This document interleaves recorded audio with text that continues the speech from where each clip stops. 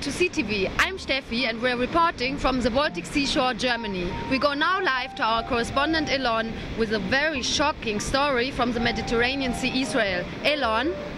It is shocking. I just found a fish here that normally lives in the largest coral reef system in the world, the Great Barrier Reef.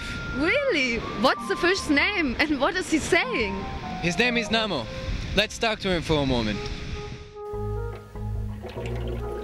Namo, what are you doing here? I want to go home. Okay, Namo. We will help you to get back home, back to Australia. Help us, help Namo.